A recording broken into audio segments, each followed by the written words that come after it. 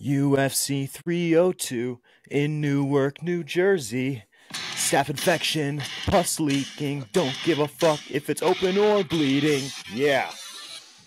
All up and down the card. Islam Makhachev, Dustin Poirier potentially. We got Paulo Costa with a leaking wound. That's the really bad one. Oh, dude, that thing is disgusting. So yeah, another staph infection-filled card. Welcome to Cagecraft Podcast, boys, presented by Combat Sports today. How we feeling? That was a killer intro. Thank you. That was pretty sweet. I cooked that one up. I cooked that one up this afternoon. We were talking about the staph infections, getting ready for the pod, and I'm like, you know what? I got to do a little something with this. We did get to watch you practice it quietly, and the payoff you was well. You didn't see shit. I'm just kidding. But how you boys doing, huh?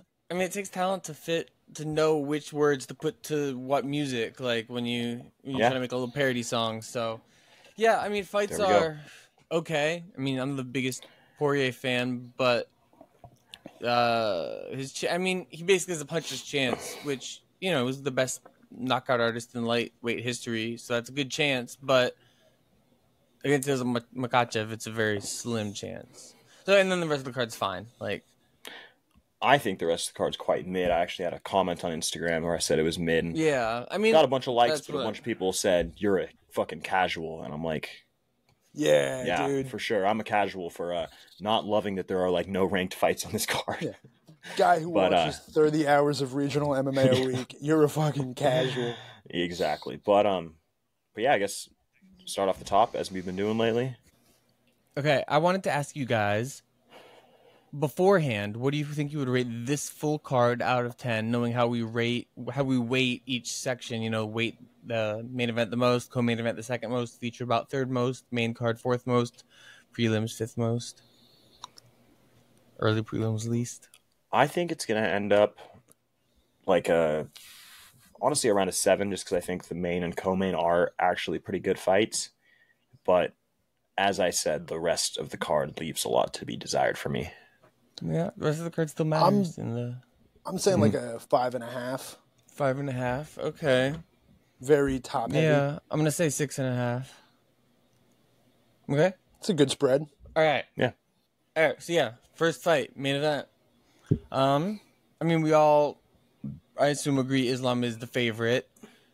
How heavy of a favorite, I guess? How much of a chance do you think Dustin has? What chances? Man, it's tough to say because, I mean, obviously he, like you said, is tremendous, one of the best knockout artists in history.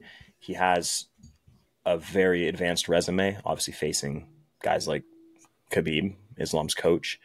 But what gives me the biggest pause is the habits that he's shown even in fights with, or with fighters such as Khabib or even Benoit Saint-Denis, who's not even the same level of fighter, but still a very dangerous grappler. Guys trying to grapple, yeah. Exactly. Charles. Yeah, Charles, he doesn't have good cagecraft. There, I said it again.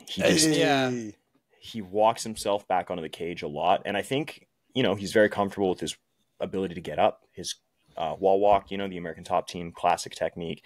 But the problem is again, he's so comfortable standing in front of guys and just striking that guys can work him back, and then his back's up against the cage and he can get taken down and kind of, that's where he's had the most issues in his career.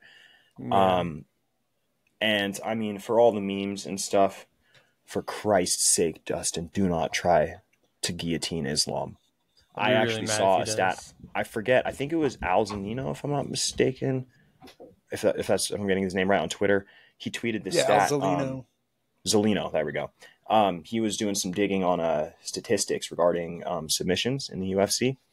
Over the last 10 years, guillotines have a 13% success rate in the UFC. So meaning unattempted guillotines has dropped consistently. Yeah, exactly. This is the lowest the success rate's been, except for 2016. It was at 10%. So there's been a slight uptick, but probably just better usage and stuff. Sense. But it does.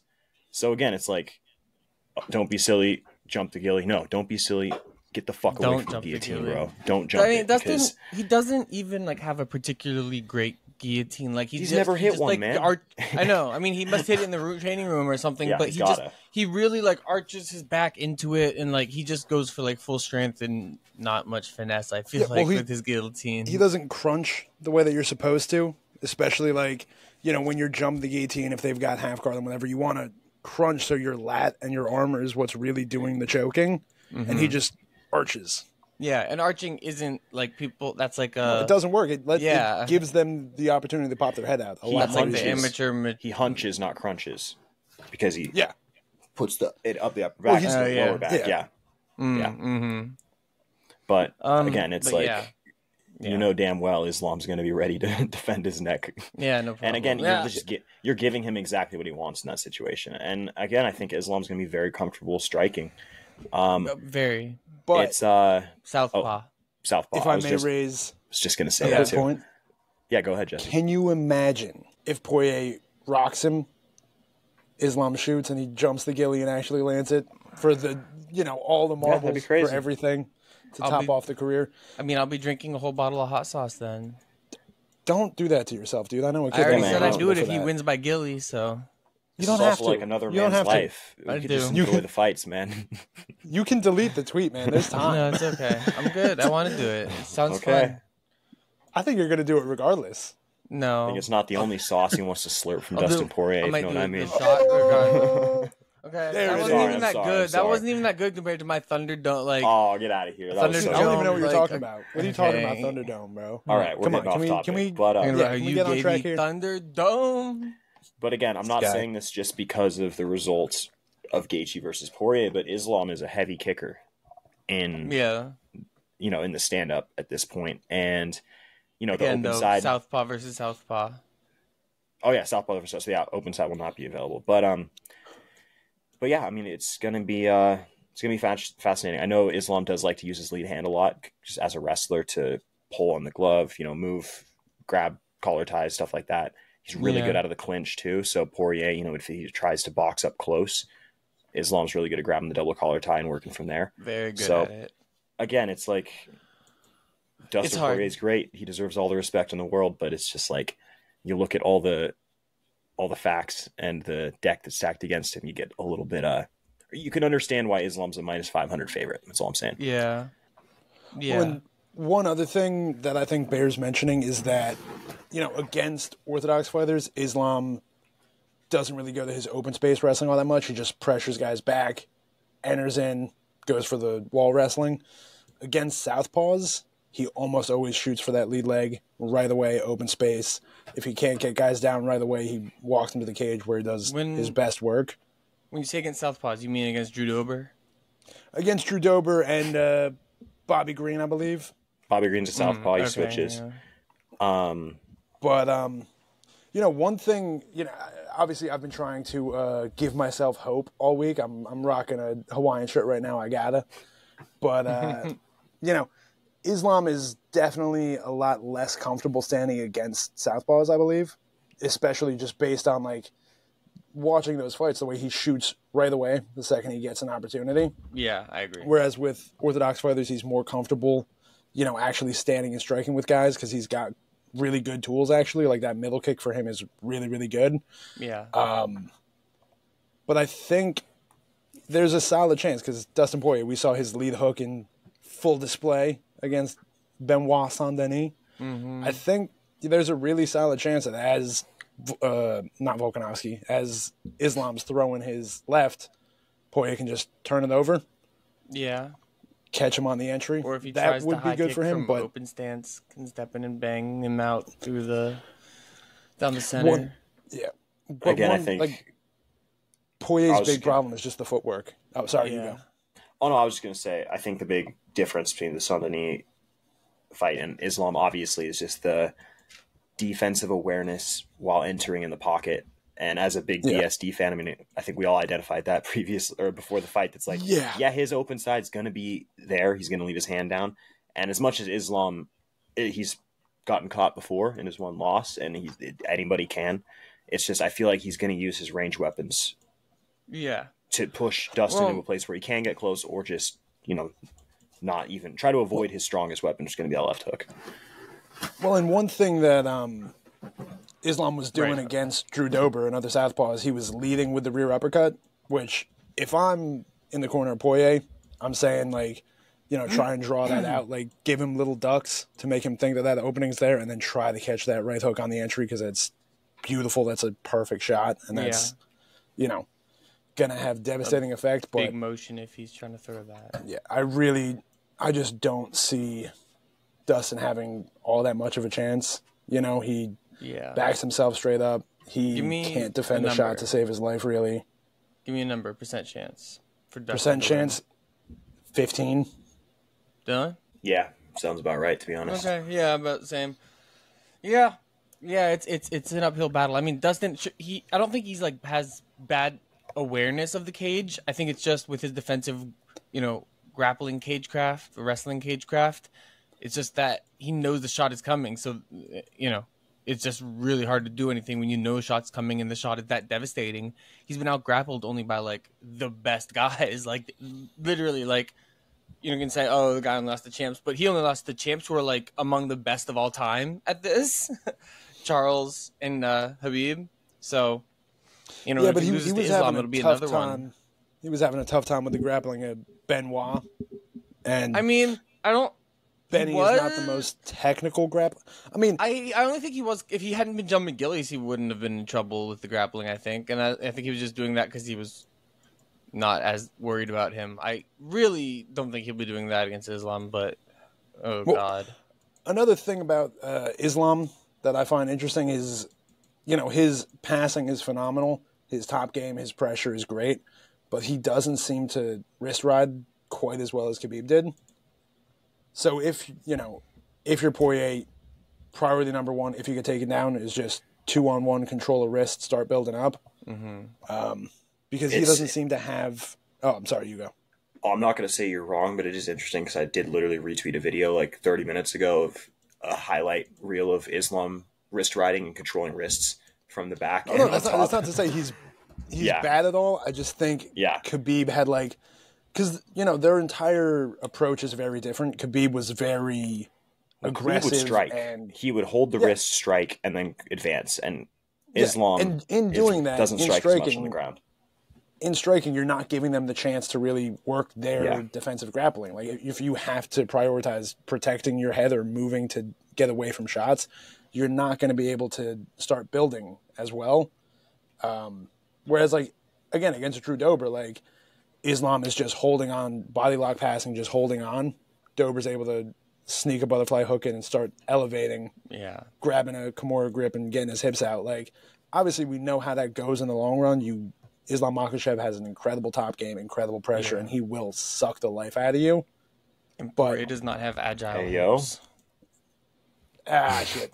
No, and then Poirier's hips just aren't really capable of doing that sort of thing, especially at this age. If he gets up, it's going to be wall walking or getting to the cage. I don't think he's using butterfly hooks to get up. At this stage, he might get to do like a reversal, but he's just not that quick, and especially his hips aren't that quick or that strong to do most of those things you just said. So if he gets down, it's going to be bad in wall walking, unless he literally has his back to the cage and is able to stand from that, which is a rarer form of wall walking. He's going to be giving his back up to get up. Islam, phenomenal backpacker, right up there with Aljo as the best. Great knees as well. Backpackers in the sport, yeah. He'll throw knees from that standing referee's position as well, to the head, to the body, and and then he'll go short hook, long hook, flatten guys out the second they start trying to turn to get to mount or to flatten out. He's coming up on top, and he does a lot of really good work from top half, side control, mount. Dylan, that's where he gets most of his striking offense off. Dylan, what you said earlier about the clinch and about hand fighting, like Islam liking to hand fight and then physically pull guys close and crack them down. Dustin eschews the hand fight entirely. He's like, I'm just not going to hand fight with you. So that could be good, but it can also be a way to just that the guy can just literally just walk in close to you, unless you crack him with a good punch. But Dustin, he has had trouble in the clinch with, strong collar tie guys, just because his guard is, not well suited to clear it I mean, compared Gaethje to a lot hit of him other with the forms. classic reach out, grab your head, and punch your head while I'm grabbing it from behind. Yeah. Because Oh, Gaethje and can't, Charles, you know, like, Charles was all over him there too. yeah. Yeah, Islam not as damaging from there, but definitely dangerous, and arguably more dangerous because it can lead to a takedown. So And again, one of my favorite little techniques that Islam does, just probably before we move on from this fight, is when he's in the clinch, particularly up against the cage, he'll throw a knee to the body Yep. to bait the knee back from his Yeah, opponent, and he did then to Charles. reach down and catch the knee, single leg, take him to the mat. Or just, So it's just sweep out the foot. or trip the foot. I It's love like that. it's so One of nice his- because it's just creating expected offense from your opponent that you can then create more yeah, opportunity off of, and I use it in Muay Thai, even just like sweeps off that. I always, my coach that they're talks about it. knee. Throw knees, they're going to knee you back, catch that knee, take them to the ground, so. And same with kicks. Yeah, It always or almost always works. You kick somebody really fucking hard, they're going to be like, hey, man, I want to kick you back. And then you're ready. You can do it, so. All right, to close out, conditions for victory for Islam, we know. Grapple, or he could keep it striking and win minutes on the feet, but I think even if he wants to test himself on the feet a little bit against Dustin, at the end he's gonna grapple. Maybe not the first round, but by the second round, if he doesn't shoot a single takedown, I'll be really surprised, unless he somehow is dominating on the feet, which I'll be even more surprised if that happens. Yeah. Dustin, keep the range. He's not gonna be defending every Islam takedown. Like, it's just not possible. Islam will have really good success if he could actually get to his takedowns. Circle out. Play the lead foot battle. Really, really good defensive cagecraft. Single shots, not getting stuck in on combinations, because you can't stay he just can't stay in the pocket too long with Islam at all. And don't do the shift. Don't do the Poirier shift. You're giving him your hips, and you're opening up all of his best weapons. All of his open side weapons. I can see circumstances where it would work. Like if he already kind of has Islam moving back and he wants to cover a lot of ground quickly. Because Islam sometimes does move back in straight lines when he shouldn't. Yeah. Especially if they're close enough to the cage that it can. Everyone does. Yeah. But if they can, if he's close enough to the cage that it can back Islam right onto the cage and just set him up to get hit, that would be good.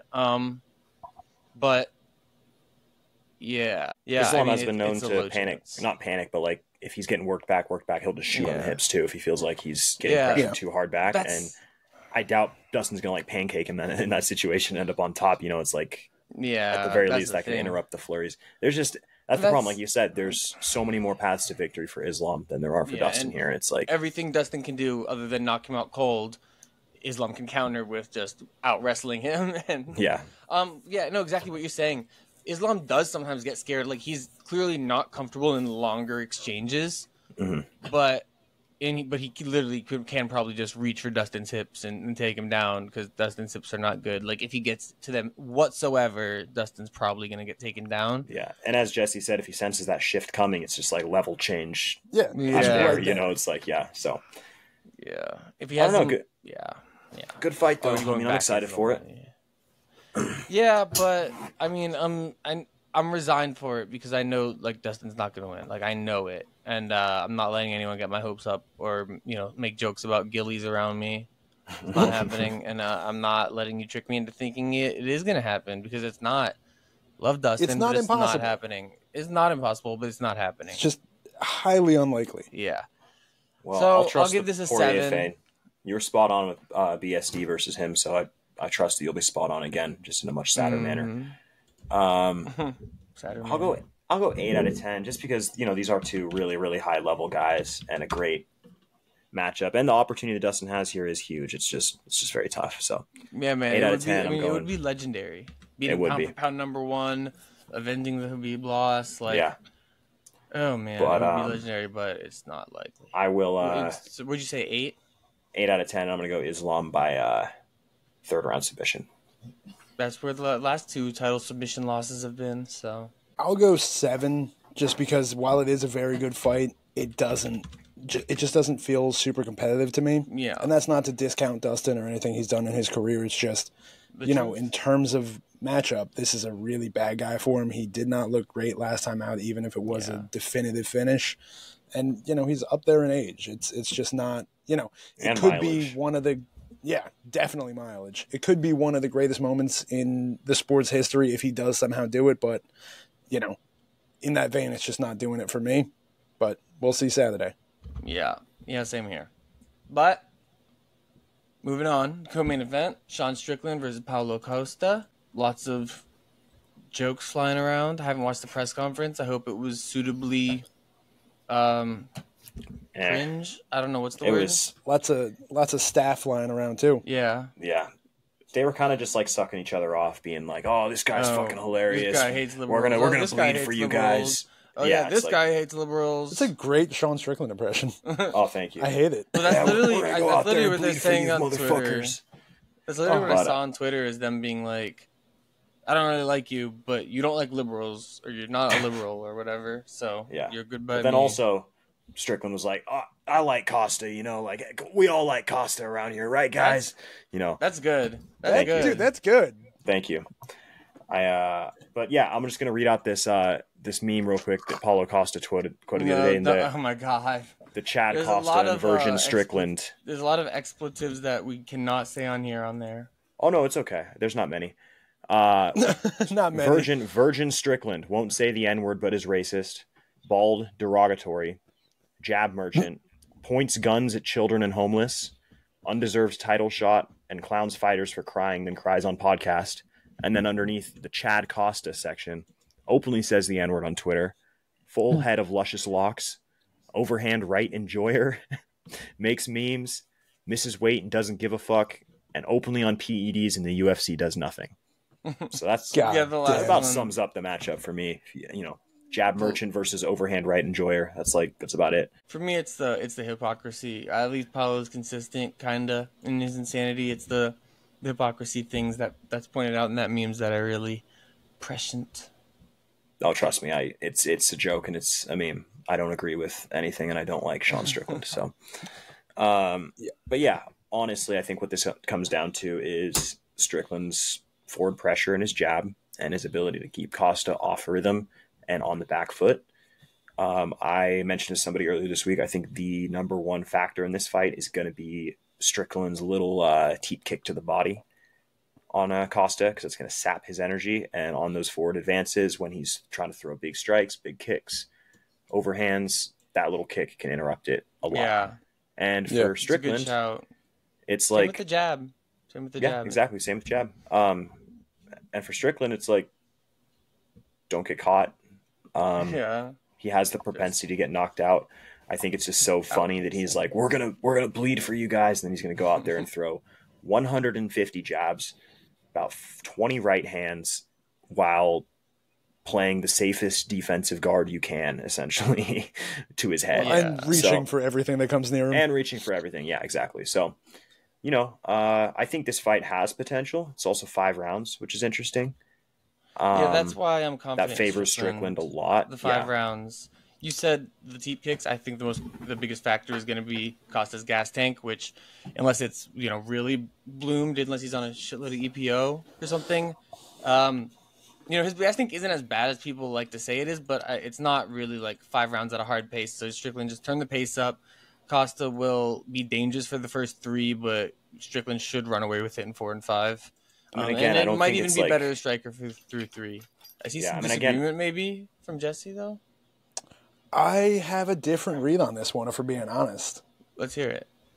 Well, first, Paulo Costa's gas tank is not as bad as a lot of people make it out to be. It's not bad, it's not. Like, looking at him, it should be a lot worse than it is. He went 5 pretty hard rounds with Vittori. Yeah, but he lost that fight because of his gas tank. He couldn't keep up late. He did gas towards the end. But, he can go 5 rounds. He just can't keep up with someone who can go 5 rounds at a hard pace. Strickland... Well, his style... Here's the thing. It's just everything's such high effort from Paulo. He doesn't do... Yeah, it's very rigid. And he throws fucking hard. I've heard people say he doesn't have, traditional, explosive power like other fighters have. He has blunt force power. When he hits you, it's like a thud. It's a club. It's a big example. Exactly. I always give for that, the difference between whipping power and thudding power. Yeah, exactly. I mean, he hits hard as shit, but it's not like, somebody who's gonna... All right. Yeah. On the topic of the teep from Strickland, he's only really used it against Adesanya well. He was scoring really well with it in the first like round and a half against Dricus, and then just abandoned it entirely. Huh. And in terms of rhythm, Strickland is a very one-note kind of guy, like a very one-tempo fighter. And, you know, the only times we've really seen Costa get hurt is when he doesn't see shots coming, is when it's not something that's like on a traditional line, on a traditional rhythm, and Sean Strickland is very predictable in what he'll do. It's literally just jabs, never a right hand, or never like a right hand that's going to do anything. Just a lot of jabs, straight lines, and I think Costa actually has a pretty good shot of like being able to come over the top with the right hand, dig the body on the inside, and for me the matchup comes down to who's going to be the one in the center, who's going to be the one pushing, because Costa is like a phenomenally attritive guy. Yeah. Like he can really build his offense well. Take lumps out of you with body shots. Whereas Strickland is a guy who's really not going to put all that much damage on you, but he's going to kind of take you out of the fight entirely just by not giving you room to do anything. He's attritive, just much slower, and he's just entirely attritive. He doesn't have a second thing to like build the attrition on. It doesn't build to anything. Yeah, it's exactly. Just, like it just wins rounds, and it keeps the other guy from really doing much of anything. So to me, it's both guys don't have great footwork.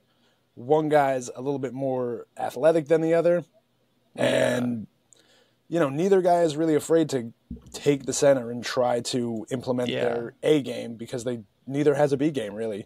I think Costa will make it a car crash to start, and he has a good chance of winning minutes, especially in those first 3 rounds. I mean, that's what I said. Like, he's dangerous in the first 3 rounds. I might even give him an advantage in a 3-round fight.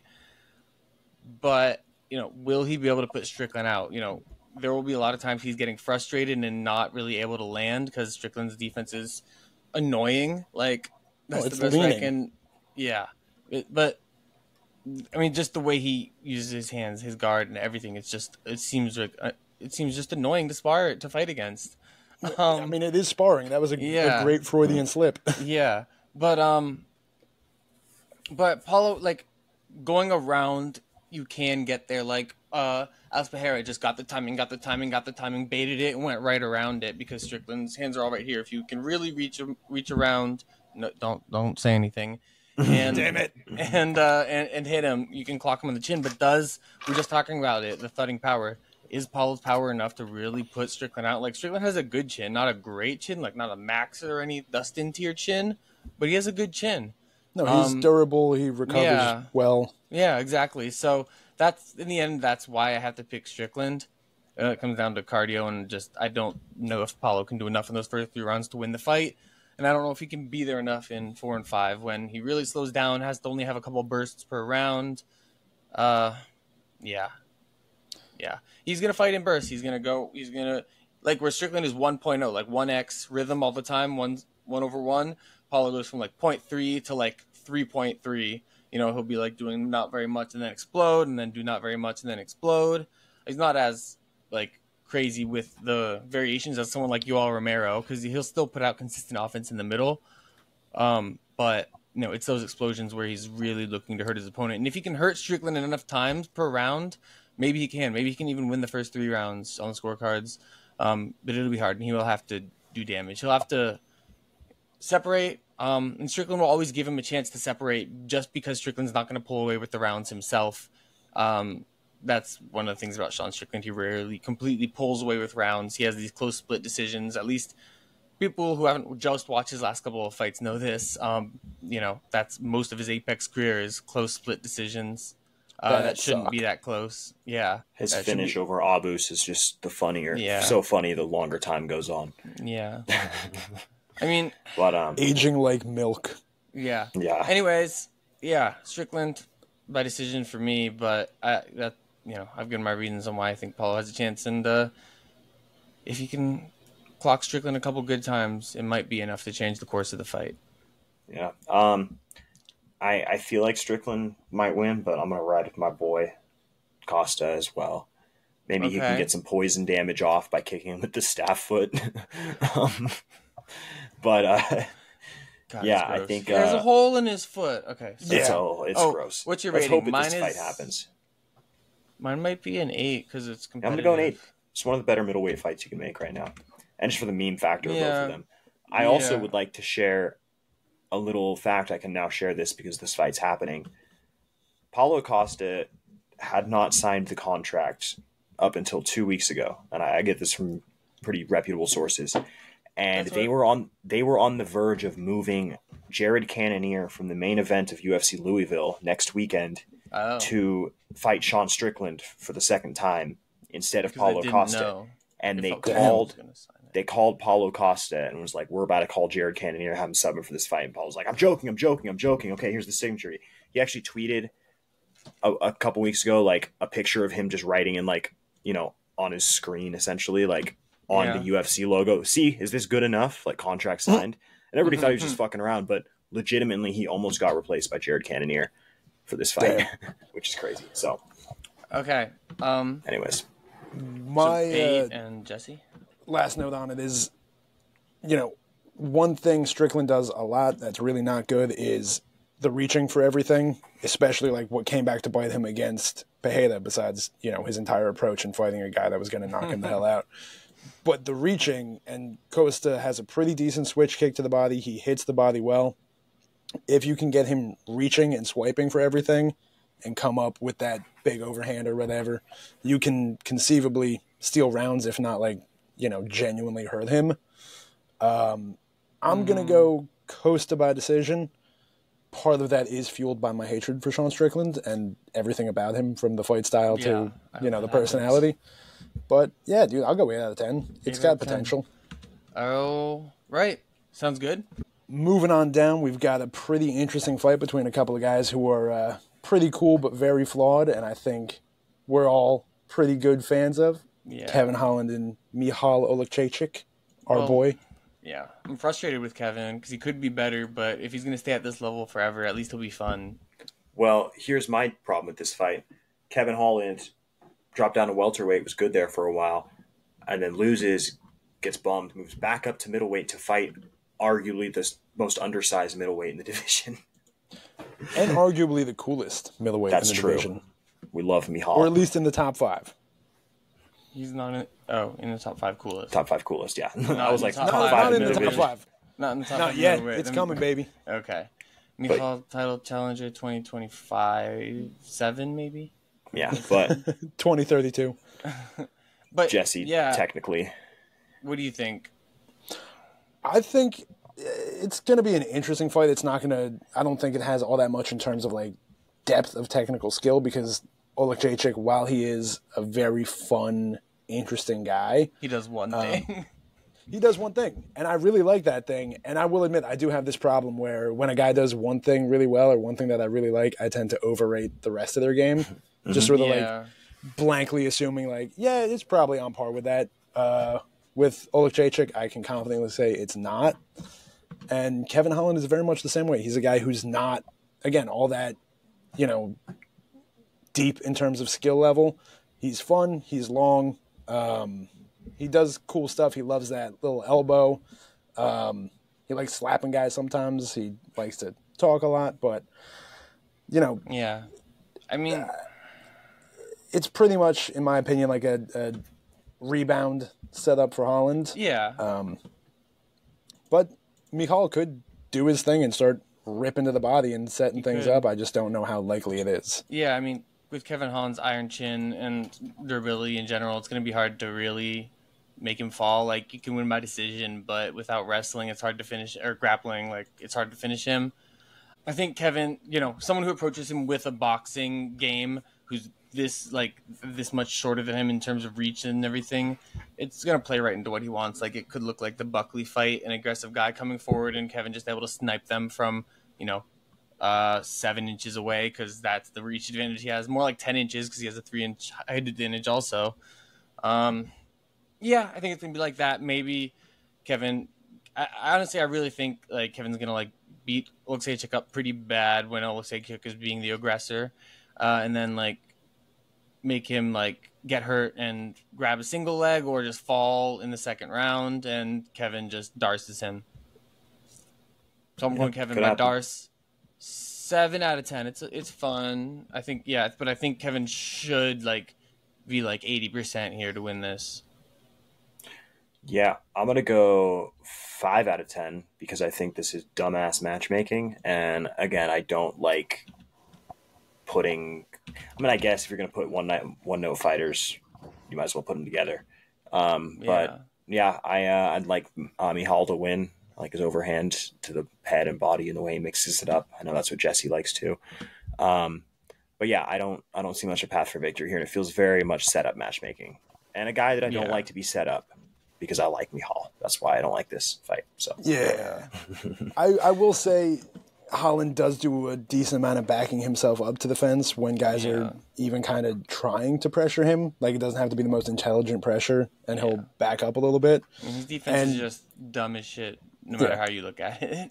And with Oleksiejczyk's ability to just kind of cut a little angle and start banging, I'm not saying it's a high likelihood probability, but I would like to see it. But yeah, no, Holland, I'm saying by finish. But I'll go 7 out of 10 on it. I like it. It's a good enough fight.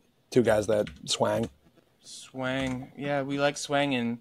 Okay. You like swanging dick? Hey. boo.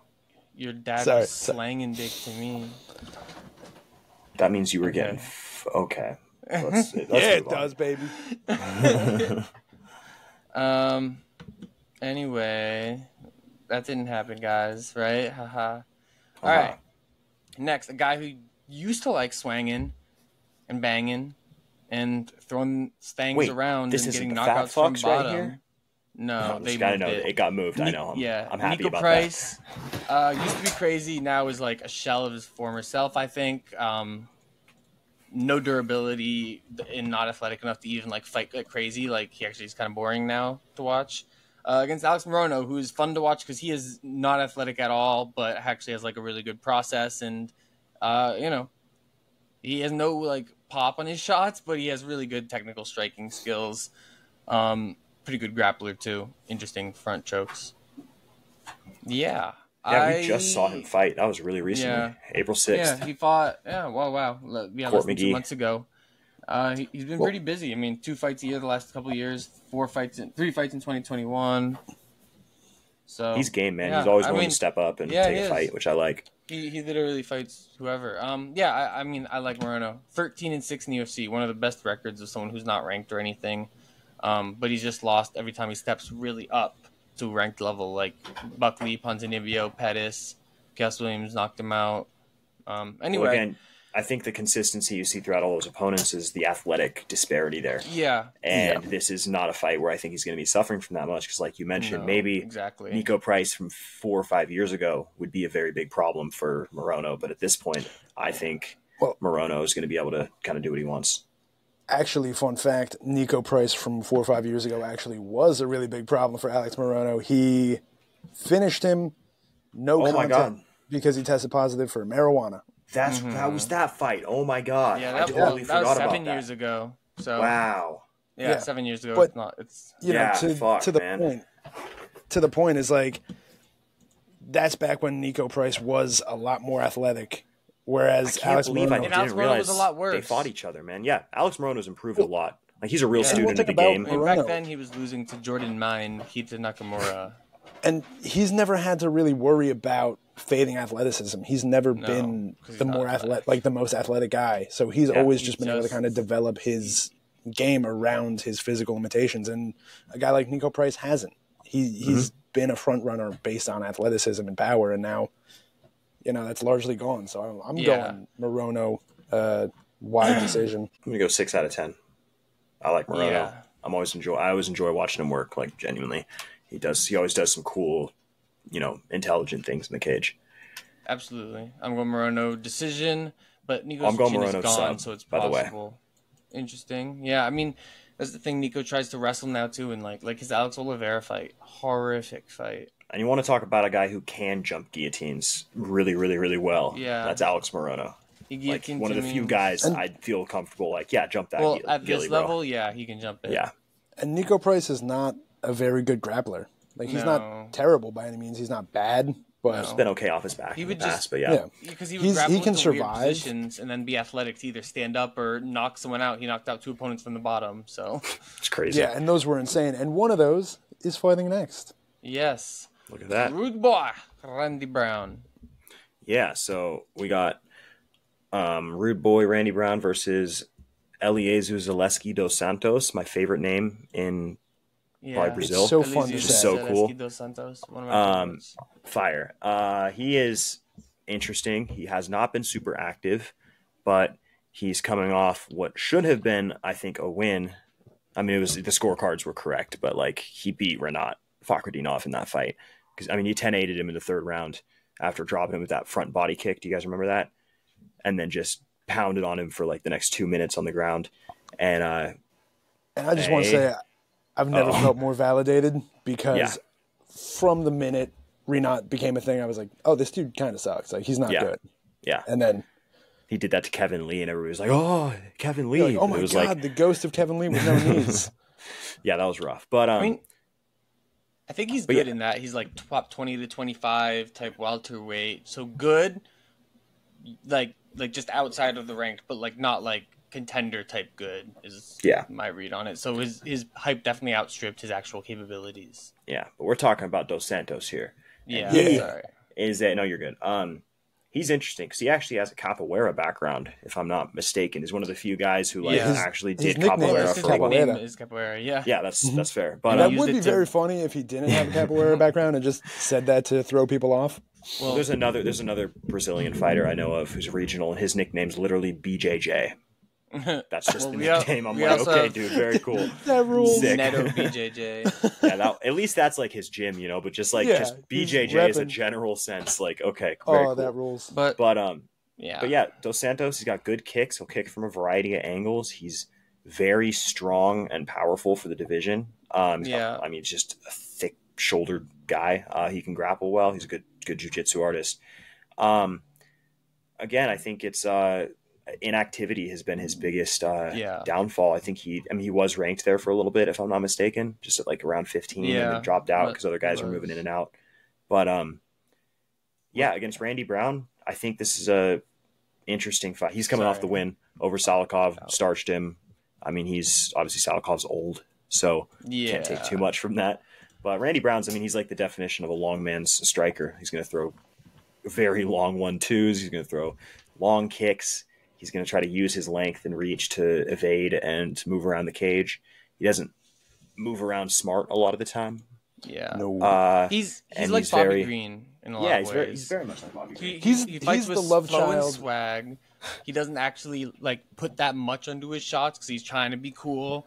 And he's worse than Bobby Green because he doesn't press his advantages. He like takes pictures a lot, punches, and then he's like, ooh, instead Bobby of really Green's going unorthodox enough to really confuse guys and do weird shit. Yeah, Randy Brown's just incredibly enough. fast. Yeah, it's because he's doing a lot. Randy Brown is doing a couple of slightly weird things, and just like a bunch of normal MMA stuff. Mm-hmm. And it's like there's just not enough here to actually confuse someone. You need to do some weird, funky stuff, get to weird angles, and then like really put it on them. Yeah, do I would more. say Like Randy Brown is just frustrating to watch. Randy Brown is the love child of Jalen Turner and Bobby Green. He's got the length and like the conventional, offense and, some of the weird stuff of Bobby. But I mean, the one thing about Randy Brown is he's so good at fighting long. Like he is. Yeah, he is. Really quickly, Randy Brown's a guy that I've known from the regional scene and been like very familiar with going back to like 2016, 2015. Right. Yeah, okay. Never has he had good footwork or been able to check leg kicks at all. And he's actually a pretty talented grappler. Like he's not bad by any means. He's very much an opportunist type guard player and offensive grappler. That's how he's top been player. in MMA also, yeah. But he has solid boxing fundamentals, and those have troubled Eliezer Zaleski dos Santos in the past. Yeah. But he has a lot of good skills in a lot of areas. No, that's like why him a I'm lot. frustrated with him. Like that's why I don't like him, because he doesn't put it together well enough. He doesn't punish people with his athleticism enough. Like if you want to be famous as like being looking cool when you fight and knock some people out. Like, go for it. Don't have split decisions and decisions over Trinaldo, Chaos Williams, Jared Gooden. Knock these dudes out. Knock out Wellington Turman. He has these great finishes. The straight right over Salikov, but that's an old guy. He one-arm rear naked choked Alex Oliveira. That was in 2021, but that was his last finish before that. Yeah, that was a sick finish, though. It was, exactly. And then before that, he had a triangle choke against Warley Alves. Then he had that Brian Barberena knockout. He has his moments, but now when he got to like the best point of his career, which was like 2021 to 2022, won 4 fights in a row, and even the fight he lost was against a top guy. Now he's won 2 more fights. He's just not taking advantage enough because I think he just takes pictures too much. He doesn't do enough in there to press his advantages. Well, the thing is about Dos Santos is he's tough as shit, and he's gonna be there all 3 rounds. Yeah. I don't think he's gonna get subbed by Randy Brown because he's too smart on the ground, and he's just a good enough jiu-jitsu practitioner himself to be able to handle, I think, anything Randy. And again, he's solid, possible, he's strong. I just don't see it. It's possible, but I don't see it happening. Me either. And again, like, he's gotten hurt in the past, and like Randy Brown could hurt him, but I just don't see like him getting knocked out by Randy Brown necessarily. So, if Randy can stay on the outside, force Dos Santos to kind of chase him and not really be able to get offense off, and just force him to be slow, like he kind of sometimes is, just in terms of pushing his offense. And then for Dos Santos, utilize your kicks. Get it. Be there. Use your cardio. Force Randy Brown into corners. Cut the cage well. And I think if he does those things, it should be a pretty straightforward win, just based on the skill sets. Yeah. One thing is, of late, as Zaleski Dos Santos is aging and kind of falling off just a little bit in terms of athleticism, he's been getting a lot of his best work off in the clinch. Yeah. And against a guy as long and, adept in the clinch himself as Randy Brown, I don't know how realistic that path to victory is there for him, or just to, mix things up, get in and get damage off.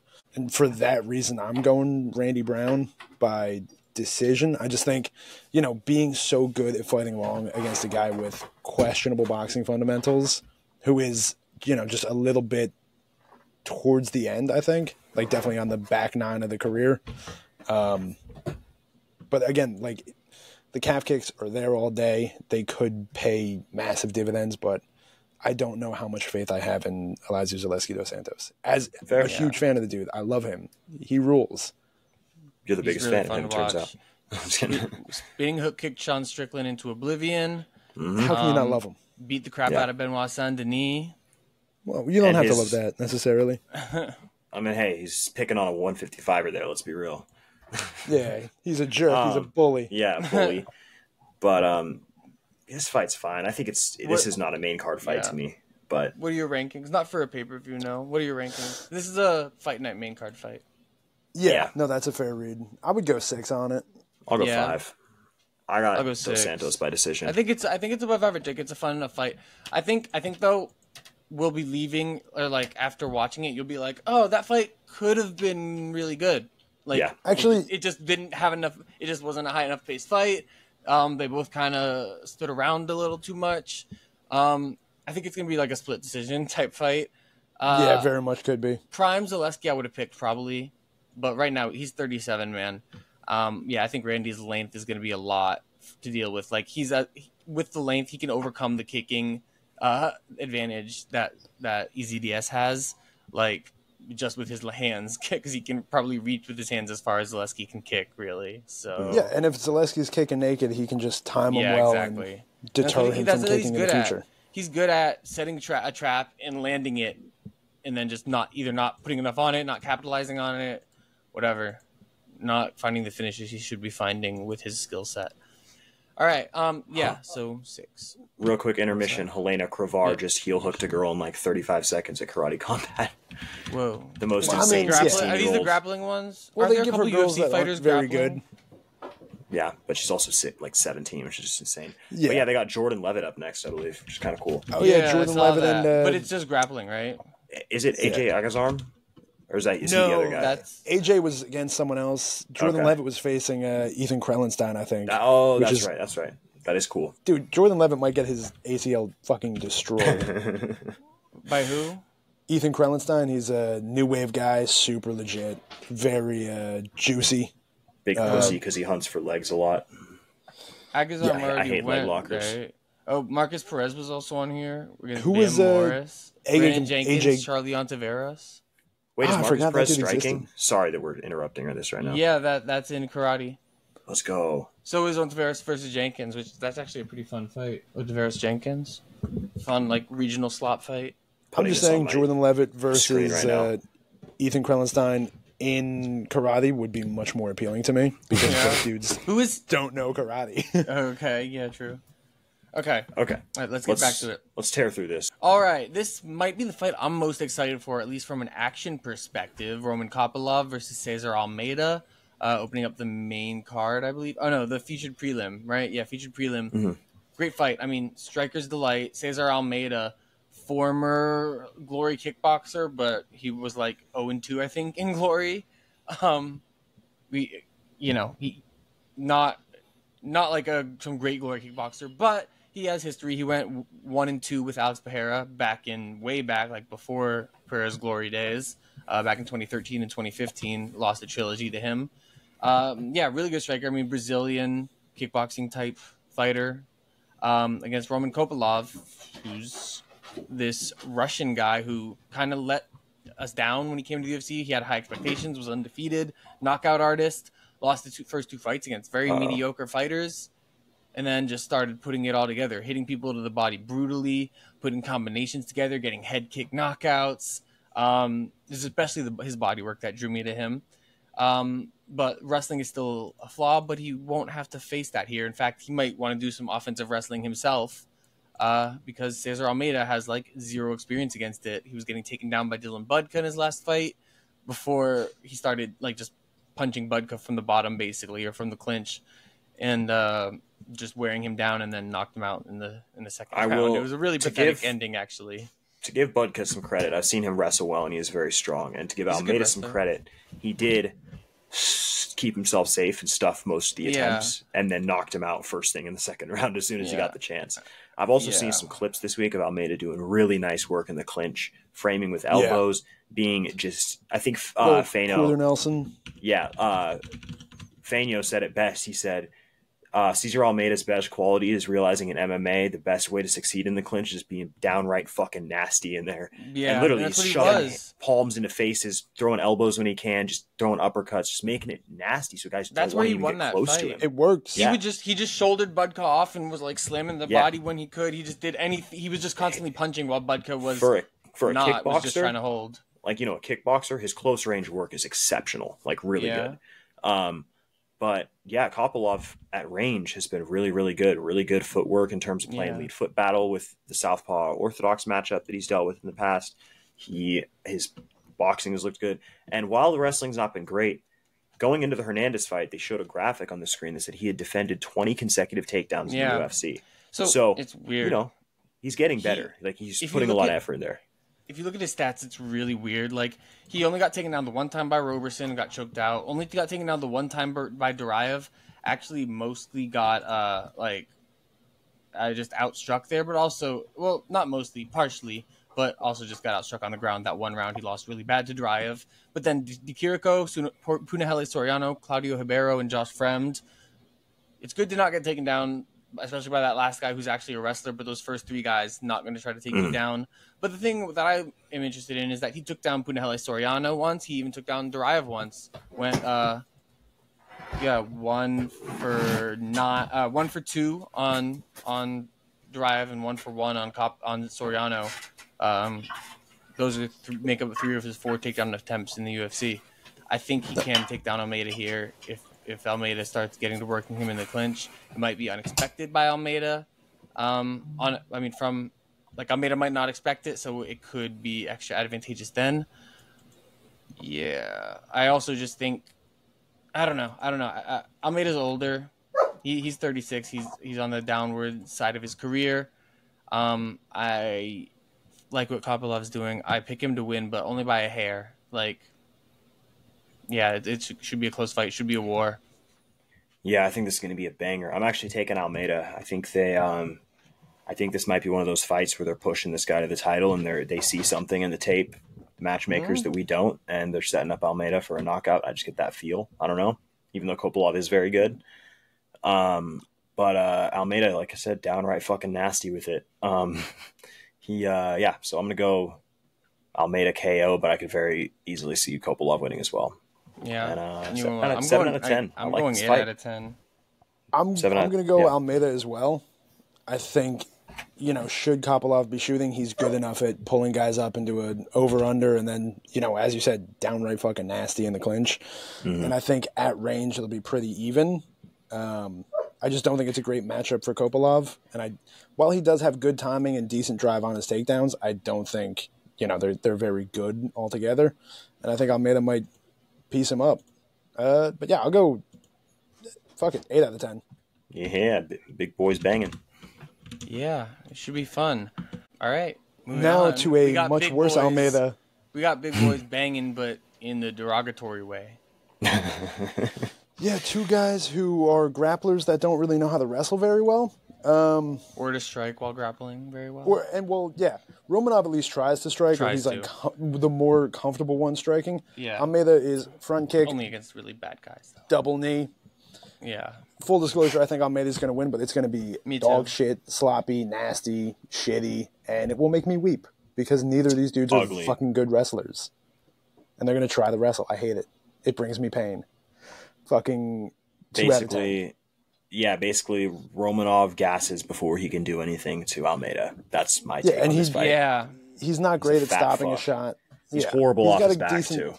Yeah, I don't even think he's Romanov's got a that top good on game. top. That's it. That's all he has. I don't think he's even that got good a on top top. game Like, he's fat as fuck. I think heavy. What I think is going to happen here is Jalton's going to get taken down, let himself get taken down, and just get into a good position to sweep him pretty much instantly from half guard. Like the second they hit the mat. Again, we're talking about Almeida, who posts fight camp pictures in the gi for his MMA fights. So there's a very good chance this guy's very adept off of his back and able to find a sweep. He absolutely is. Yeah. So the thing about Almeida that pisses me off the most is he's not really that good of a finishing threat. He doesn't strike until he gets to mount. He only has a rear naked choke. He doesn't have any other submission offense. He doesn't have wrestling. He doesn't have striking. He knows how to come up on a single though. Terrifying. Hey, how poetic would it be though? Is if he forearm chokes Romanov after Romanov forearm choked Marcos Rogerio de Lima. I might kill myself. That would be the funniest thing of all time right there. That would be the worst outcome for the sport as a whole because it just shows heavyweight is absolute dog shit. I think that's good because that would just prove Why is that? to Why are you saying everybody that's a how. bad thing? Yeah, exactly. we need everybody to realize this. Yeah. And blue checks on Twitter will still be saying he's so good. This is a ranked fucking fight. Jesus Christ. Okay. I mean, 2 out of 10. I'm going Almeida by what? I don't know, something. He'll figure it out. 3 out of 10. Almeida by decision or late submission. Romanov gasses. He'll probably get swept a bunch once he gets on top. I'm picking Romanov by running out of energy. Like that's how he's going to lose. Because of the gas tank. I mean, you're picking Romanov to lose by running. Because of the gas tank, the wrestling's like about even. Like I can see after the first 2 or 3 minutes, Jalton getting takedowns, and then I think he's way ahead on the grappling. Like, yeah, I think Romanov's gonna get destabilized and swept real easy. So yeah, Jalton 3 out of 10. Next, we have an actually good grappling matchup. Grant Dawson, Joe Selecki, both very, very fun grapplers. Grant Dawson, I give the edge in terms of dynamism of his wrestling. Really good wrist control guy, really good riding guy, and phenomenal back control. But Selecki can scramble. He's not as good on bottom as he is on top. But it's a really exciting matchup. I think these guys are going to be throwing everything at each other in the grappling department, throwing up sweeps, submission attempts, looking for control. I just think Grant Dawson has the edge just in having a little bit more of a refined game than Selecki might, but it could be a really fun matchup. I predict it will be. Again, we've talked about this previously, but the process for Grant Dawson, the way everything is patterned out, it mapped out. He knows where he needs to go next from just about any position. And Joe Selecki's good, and I'm not saying he doesn't have a process. It's just you're forcing to play a more flowing game against a guy who's going to know Yeah, exactly where he's moving to after that. I think he's more of a flow fighter than Dawson Yeah. is. And it's a jiu-jitsu versus wrestler type matchup. Yeah, you know, he at doesn't the end have of the great day. takedowns, so like he can't really initiate that as well against anyone good. He has to wait for them to initiate it and then grapple with them, or get to the clinch and try to get on their back or something. And again, I just want to say how fucking weird that last Grant Dawson fight was. Like, getting caught like that. That was one of the most prime examples of a guy who just like got caught cold and lost his opportunity to fight. You know, in no world in like a long 5-round fight that doesn't end in the first 30 seconds do I see Bobby Green like beating Grant Dawson. But he did in that moment, and that's the thing about MMA. I mean, anybody can get caught at any moment, but shit happens. It does. I'm really excited to see. Doesn't have one punch power usually. It's just exactly. Sport. And I've seen Grant Dawson get caught hard, much harder than that, and be totally fine. Well, he sort of just ran onto that one, and that was it. Yeah, exactly. But I think this is a matchup. He's not going to get caught by Selecki at all. No, not at all. They're going to grapple. Everybody knows it. And I think this is like Almeida Kopolov, but for the the other way around, the inverse. Yeah. If they do strike, though, what do you guys think? I mean, I think Dawson is also a bit better there. He's bigger. He's longer. I think Selecki has decent power. Like the way he throws his overhand, I think, against a tried and true grappler in Dawson, I think it might be able to just be enough to get him shooting. I don't think either guy is a necessarily really gifted striker. With Dawson probably being the slightly better. To me, has like rubber hands. Yeah, they don't do much, but I think he can sit down on shots enough to be like, he's not knocking anyone out, but that's enough to be like, that hurts. I don't want to do that again. I think that describes Grant Dawson more, that sometimes he does that. Yeah, I have to agree with Val. They're very analogous fighters for one another. I think they both have very similar skills, but I think Dawson's just like slightly better. Yeah, just like he's just missing a few things. He's missing the coherence to his game that wrestling would just tie it all together. It's a nice little bow on top, these guys nice little red ribbon. Both these guys are excellent getting to the back and on the back, though. Like not off their backs, but on somebody's back. So it should be interesting. I'm a huge fan of both of these guys. Yeah. Yeah, it should be interesting to see when one of their backs is taken. How can they get out of being put in their signature move? Yeah, it's going to be a great fight. I expect Dawson to win. This is circled as my technical nerd fight of the night for sure. I'm going to say 5 out of 10. I'm going to go 7 out of 10. I love this fight, and I am also going to go Dawson by decision. I'm going to go Dawson by submission, actually. Ooh, I feel like it. With the kind of game he has on the back, the way that he can cook guys and control and everything is very almost formulaic. I think because his hand trapping is really, really nice, the hand fight, especially from the back. He does a really good job.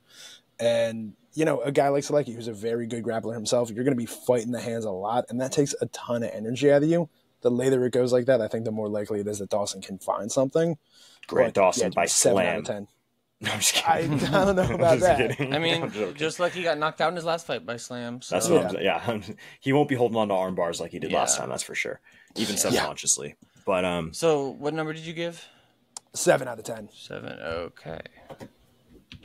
Also, Joe Selecki grappled Gregory Rodriguez back at the Fight Pass Invitational and drew with him, which is crazy. I feel like we mentioned that before, but still insane. Draws in FBI draws are just surviving the match and not getting subbed, but still, that's impressive. It's a dude that's way fucking bigger than him. Middleweight, yeah. He's huge. And the Jiu-Jitsu world champion. Yeah. All right. Moving on to the next fight. I don't love this fight. I used to like Phil Rowe. Again, this is Jake Matthews, Phil Rowe. Sorry, introduction here. Phil Rowe is he's a he doesn't do much when he gets in there. His fight versus fucking Neil Magny. Neil Magny. I was going to say Jeff Neal, but I know that's not right. The other Neil. The other Neil in the division. I mean, that was just shit. Fight. I mean, he just got controlled. He was better in every way. Horribly. Almost. Yeah, he's a horrible defensive wrestler. Trains at Fusion XL, and he's kind of like, I don't know, I follow him on Instagram. He just talks a lot of shit in training and looks really good in the gym, and it does not translate to the mat. But you want to talk about a guy who never really has translated to like long-term success is Jake the Celtic Kid Matthews. He is, I mean, outside of his win over Andre Fialho recently, who got knocked out again recently, which broke my heart. he's looked kind of mid. He got outstruck pretty reasonably by Michael Morales in his last fight. I mean, Morales is big and long, but so is Phil Rowe too. Yeah, Phil Rowe could outrange him if he wants to strike your range, because like Phil Rowe's had good performances in the past. There's a reason I did like him. Like when he gets to work with his straight punches and knees and stuff, he's really dangerous. He's a killer athlete, good sense of timing and rhythm. Yeah, but like you look at his wins, Nico Price, old, Jason and worst chin I've ever seen. Terrible, Ryan and then Orion Cosey mid from my hometown. Not very, no he's a great guy, but he's no longer in the UFC right now. Not a top-level UFC fighter or anything. Yeah. No. Yeah, absolutely. Jake Matthews, I don't really have much to say about this fight. He's been consistently the same guy for a long time, though. 12-7 in the UFC. Like, Jake Matthews is a guy that came into the UFC young and didn't do what, like, Dustin or anyone did as far as coming in young. And, like, he's been around for 10 years since he was 19 when he entered the UFC. That's crazy. 29 now, reaching his That's crazy. He's only prime 29. as a fighter. Yeah. But, we kind of already know what he is, and it's hard to see him changing at any point soon. But this is the sort of fight that could go either way for him. He's going to beat down guys worse than him, like Fialho, like Darius Flowers. He's going to beat some guys around his level, like Li Jingliang, Emil Weber-Meek at the time. He has some decent wins on there, but every time he steps up, Kevin Lee, James Vick, Anthony Rocco Martin, Sean Brady, Michael Morales, he loses. So, I mean, he has a flowy boxing style. He can be quite good with it, but he's not great. His chin isn't great. He makes really dumb decisions at times, as far as especially wrestling decisions, like decisions either to wrestle or on how to wrestle, approach wrestling, offense or defense. Ends up on his back, far more than he should, based on his actual skill set. I feel no urgency against Morales either. He was in a very one speed striking battle and was getting outstruck the entire time and just didn't do anything to change his fortunes. He seems to have no process whatsoever. He's just a guy that focused on building a lot of skills and no emphasis on cohesion, no way of putting anything together, no sort of tactical strategic advantages. He's just a guy that put all of his points into learning how to do things and never actually learning how to implement them, if that makes sense. That's fair. All right, I'm over talking about this fight. Yeah, I mean, I just don't know who's going to win. Like Phil Rowe could knock him out or even decision him if he gets his work rate up, but... I'll go Rowe by decision. I don't know. I think I might go Matthews by decision just because, I like picking against Phil Rowe just because he doesn't do anything. Yeah. Yeah. But at some point you would think very he's going to long learn and can pot shot well. And Matthews is so inconsistent. 6'3". At some point you'd think he's got to learn and at least up. He doesn't even have to have a high work rate. Just an average one would be good enough. But yeah, I don't know. He's got good knees up the middle. Matthews doesn't move his head very much. I think he's got a chance. He's possible for sure. 3 out of 10. Yeah, 3 out of 10. I'll go by 4. Whatever. Cool. Okay. Next one, 2 guys that I'm actually very, very familiar with. Mickey Gall and Basil Hafez. Basil Hafez. Very weird matchup. Just really weird because Mickey Gall been out of the UFC for 2 years. Basil Hafez, guy who just got into the UFC, has been fighting professionally since 2012. Or not professionally, been fighting amateur 2012, went pro in 2016. Yeah. But it's still only 8-4-1 currently. Crazy. And he took several years. I guess he didn't take years off. He only took 2019 is the only year I can see he took off. Fun fact, Hafez has fought and prepared for, I think, 4 guys from Gall's gym. And the ones that made it to the fight, he won. So there are 2 gyms that are very, very familiar with one another. Interesting. Hafez is a decent wrestler. I think he can bang. He's not, a technician standing. He's got power. The hell is that? Jordan Levitt in a wrestling singlet. Oh, that's awesome. Yeah. Hafez has decent power, not much in terms of technical depth or anything like that. Gall is a guy who can't wrestle very well. He's got a head outside single. He's got a knee tap.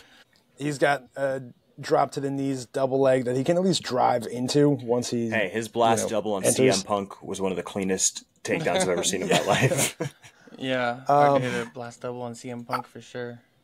Mickey Gall on his back, because he's not a great wrestler. Hafez is not a great wrestler either, but he's good, like solid. He's like a high school level wrestler. He's just got a good amount of power and athleticism on him that he has some wrestling base, whereas Mickey Gall has like an MMA base. Yeah. Mickey off his back is not a guy who's like throwing up a lot of submissions. He's not a super active guard player, but he can hit some really nice sweeps. Like as we saw against Rude Boy Randy Brown, he hit a really nice sweep in the second round of that one. And Mickey Gall is actually deceptively good on the feet, I want to say. He's not good. He's just not awful. Like, not as awful as he transitioned to thinking, because he went down to Killcliff, so he's, at some point towards permanently? Yeah, he moved down to Florida and everything. He kind of convinced himself he was like a decent striker, or a much more competent striker than he really is on paper, and started being like an outfighting, like at-range kickboxing matches with Mike Malott that ended poorly, and against Alex Morono. So he's still down there though? Yeah, he's down in Florida full time. Think that. And I think I hope at least in the time away he's realized that, the best part of his offense was transitional in the clinch. He was able to hurt guys pretty well. He, against Sage Northcutt, he had that little standing mirror lock, ripping the overhook into the overhand. Against Jordan Williams, he, threw up the stonewall, caught a collar tie, banged a right hook, dropped him, and then entered on a takedown. Stuff like that can work really well for him, and that's like actually a pretty intelligent game. Yeah. It's just, if he can, realize that that's my path to victory, I think he's got all the tools to beat Hafez. At the same time, if he doesn't put those things together, I think Hafez has a really good chance of just, either getting him down, keeping him down, winning a tepid decision, or potentially even banging him out. Yeah, he's got power. Mickey Gall's chin has been a weak spot at times, and Basil Hafez, he only has one knockout, but it was his last win. So and it was I feel brutal knockout. It was shifting hook, beautiful right hand. I think he's one of those guys who like had a wrestling base and then didn't really know how to like use his hands, and then he just suddenly got it, and now he can actually throw. Like he was losing badly on the feet to Jack Della Maddalena, but he was there with him at least. That's not an easy guy to hang with. Very much game. Yeah. He had a right hand that could find the target. Like you just need some kind of natural accuracy, cleanliness. He's not mechanically super sound. No, but he's getting better. And he has good eyes. He can, time an opening. And he's tough as hell. So, I don't know. I think this is a really bad fight for Mickey Gall. I like Basil Hafez by knockout here, probably. I do as well. Second round. He should be. He should be a fun, solid guy who can hang around the UFC. Yeah, I am biased, I will say. Yeah, Mickey Gall's a super solid dude. He is New Jersey boy. Well, he actually, I don't know if I should say this, but he's helped me out financially when I was like broke as shit, really trying to make it in this sport. In MMA, always gonna ride for the dude. Yeah, hell yeah, one of a kind, great guy. I'll go 5 out of 10. It's a perfectly average fight. I'll go 4 out of 10. I'll go 4 out of 10 as well. I mean, it's a regional level fight on the UFC undercard, but it's the early prelims. That's, it's fair. Yeah. I mean, it's not boring, completely boring at least. This next fight, I'm not going to talk anything technically. I strictly want to set up some some background for this fight, because I don't know if you guys know this, but Eileen Perez versus Jocelyn Edwards. I don't know if you remember last fight Eileen Perez had a couple months ago. She had a black eye in the press conference and going into the fight. Everybody was like, weird, was she sparring the week of or something? Turns out, this was released by MMA Junkie yesterday. They got in a fight at the PI. Eileen Perez and Jocelyn Edwards. Eileen Perez tweeted something about Jocelyn Edwards' last fight, how she sucked and something. So Jocelyn Edwards got mad and confronted her. Don't know how it went from there, but it resulted in Eileen Perez's male coach choking Jocelyn Edwards unconscious. Yeah, that's crazy. So there's like some serious bad blood. They were both supposed to get cut from the UFC after that. I don't know what or why they chose not to, but so I don't think either of these fighters are very good. I'm not interested in that, but I am interested in the bad blood and the violence that might ensue. So I mean, I think Eileen Perez isn't totally terrible. Like, she can wrestle a little bit. She has some things going on that are okay. What, do you subscribe to her OnlyFans or something? No, I'm just kidding. I'm sorry. That was a bad taste comment. Relative to the division, she's not terrible. That's fair. Worst division in the sport, but relative to the division, she's not terrible. The division is terrible. Yeah, it is. And Jocelyn she's Edwards is okay terrible. for it. Jocelyn Edwards is terrible. Yeah, like really, really, truly terrible. So I think Well, I'm going Jocelyn Edwards last two by wins revenge. are blatant robberies also, It's by true. the way. Well, I'm going Jocelyn Edwards And by she revenge, missed- however that may be. And she missed weight in both of them. Sick. Missing weight and then robbing your opponent, like, Missing weight in Yeah. the worst division, too. coming. Yeah, her comeuppance is coming. Yeah. Yep. And she's not even that big, like, of a... She's No. she's not even that big at She's just bantamweight. not disciplined. Yeah. Okay. All right. Yeah. Well, I'm going Eileen Perez decision, and we can move on from that and go to the first fight, has one of my favorite fighters on the card, Andre Lima. I really like this guy. Probably the guy in the prelims. I'm most this is my guy. You know. He was supposed to be fighting Nurmagomedov. my favorite fighher, Niamdragal Tunandembaro. Yeah, which would have been legendary for Bruce. That was impressive pronunciation. Oh, I've I said must that say. so many times. Tumendembaro. That's my favorite name. It was my favorite to hear Bruce Buffer pronounce also, but alas, Mm-hmm. His day will come. Did he get what happened? He got sick. Yeah, I'm not really sure. Yeah, he withdrew. It said. Okay. Anyway, yeah. Against Mitch Raposo, guy that was on the Ultimate Fighter season of Volk versus Ortega. Decent. Lost to Ludwig Shalinian and then Jake Hadley on the Contender Series. So didn't make it to the UFC. Went away. Won 4 fights across the regional promotions, and this is his first real UFC fight. He was So, scheduled see what to he be can on the do. Contender Series in about Yeah. 2 months as well. Against and Jack I got pulled Duffy, from but that fight. Yeah. He I got will pulled for that say- fight to come here to do this. I actually really like Mitch Raposo. Yeah, he's scrappy, but He's a weird fighter. He's his stance is kind of very narrow, very straight, but he one foot is almost directly on a line in front of the other, but he keeps his torso completely squared. It looks really wonky, and he's leaning all the way forward, but he does some good stuff. He can wrestle well. He can bang. He's got good power. He hits the too. body. He throws in combination. He mixes up his timing. And the one thing, Lima does not have very good takedown defense. no, I I think think this- scramble like a demon. He can. But I think, Yeah. If we're in sort of the next phase of MMA, you're getting guys that can punish the get-ups. I think Yeah. that might be... And For sure. Mitch Raposo is a guy who is pretty decent at that in his Yeah. last couple... who And was he's it? a young guy who's got to be getting better consistently. But yeah, I mean, I think Lima is a great striker.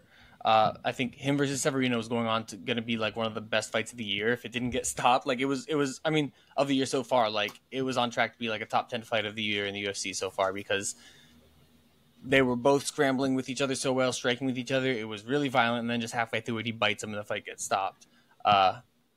In a fight I that loved Severino that was fight. probably winning, which is just He was insane probably to me. winning, but Lima was in the ascendancy. He was I think I know starting it'll to put a stop be to ahead this biting in there. round Yeah. 2. And he Yeah, was so I really think close the whole way through. It was really close the whole way through. Yeah, I think Lima was in the ascendancy. I think he's a good striker, a really punishing striker for flyweight. And I don't think Mitch's grappling is that good. But again, he's had a lot of time. Things can be different now. He just won Cage Titans flyweight championship. Also, by the way. Yeah, I just want to point out that he's fighting in New England, which is one of the weakest regional areas in the United States in talent and matchmaking. They're notorious for poor, really set up matchmaking. So he's fought a 4-2 guy and a 2-0 guy in his last 2 fights.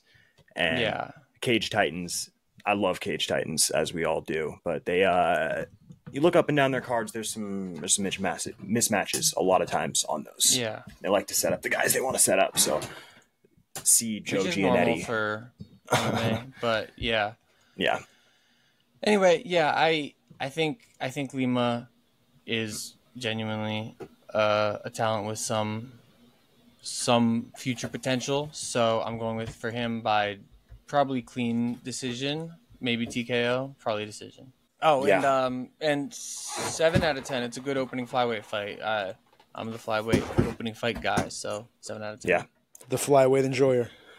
Yeah, specifically on opening fights for guys we've pretty much never heard of, that no one's ever heard of. Just those fights, always bangers.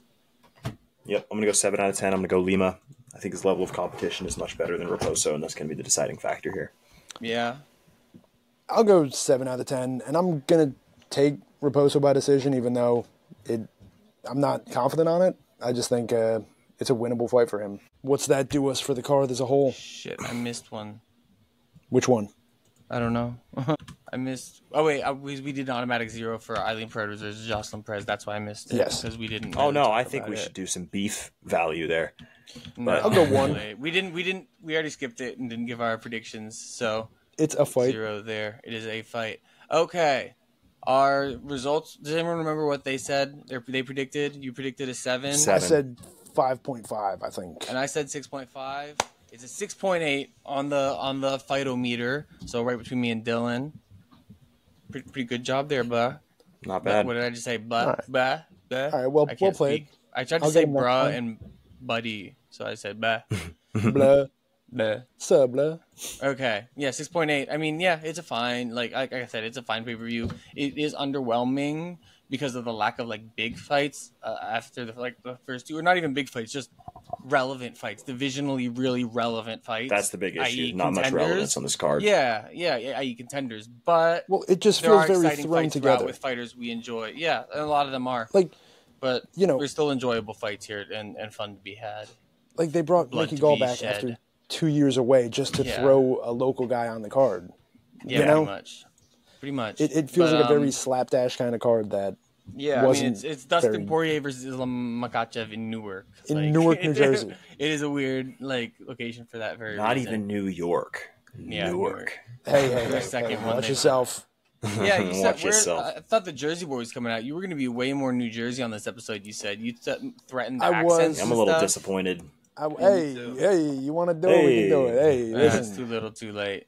Okay, Mr. well, fucking Listen, Soprano. Peace I out, will say boys. that the accent only comes out when I'm really agitated or Or really drunk, probably. hyped up. What? What? Never. All right. No, All right. that about does us. Next Peace week, out. UFC Louisville. Pretty fun card. Yep. Yeah, catch us on Twitter at Cagecraft Pod. And check out the video version if you want to see our beautiful, beautiful mustaches. YouTubes. Yeah.